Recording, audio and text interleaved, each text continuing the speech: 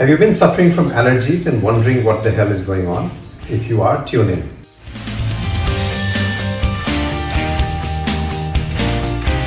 An allergy, in essence, is the inability of your body to actually deal with an allergen, something that went in, and your body was unable to fight.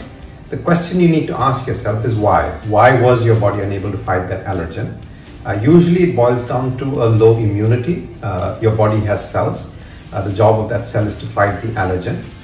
If the immunity of your cells were compromised, it was unable to then fight that allergen, and that is why you actually got an allergy. When you get allergens in your body releases something called histamines.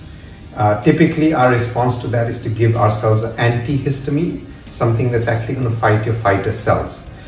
In effect, what you've done is killed all your fighter cells, reduced your symptoms, but certainly not solve the problem.